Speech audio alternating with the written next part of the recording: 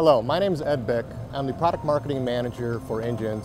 Behind me I have the Integrated Detroit Powertrain display.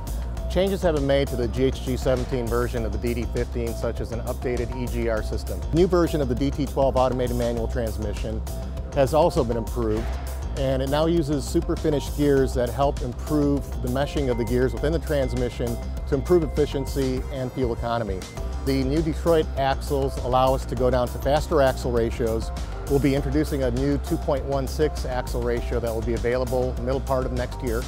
And we also have an innovative feature, and that is axle lubrication management. So when you put everything together, you can see that the Detroit Powertrain and the new Freightliner Cascadia are a powerful fuel economy combination.